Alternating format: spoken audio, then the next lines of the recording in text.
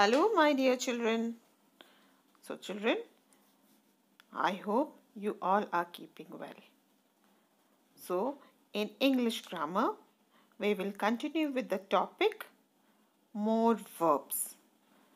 That is page 33 from your English grammar book.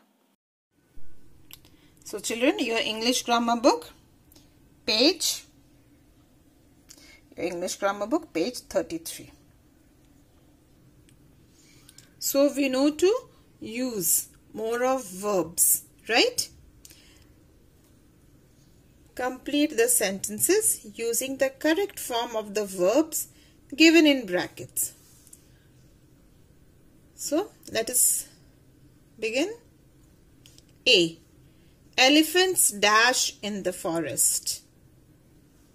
Elephants is in singular form or plural form? Plural. So, we will write live or lives. We will write live.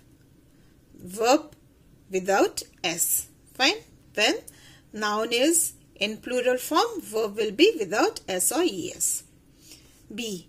My cat dash sleep all day. Sleep is a verb and cat is in singular form. So we add S to the verb, right? My cat sleeps all day. C. Ants dash on the ground. Singular form or plural form? Ants. Plural form. So verb will be with S or without S? It will be without S. Crawl. So ants crawl on the ground. D. The cheetah dash fast.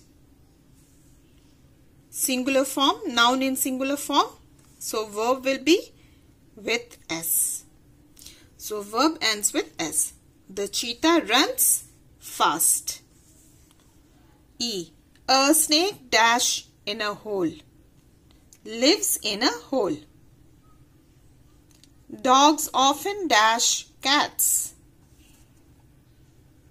Dogs. Plural form. More than one. Many. Will be chase. Okay. Dogs often chase cats. G. The cow dash milk. Noun is in singular form. Gives. The cow gives milk. The owls dash during the day. Owls, which is in plural form. More than one. Without S. Okay. Owls sleep during the day. Fine, children. So, we have completed page 33 as classwork. Kindly do this work. Do the revision and understand when to use S or ES with the verbs. Fine. Page 39, which is review. You will do 1 and 2 as your homework. Fine. We'll meet again in the next class. Till then, children, bye.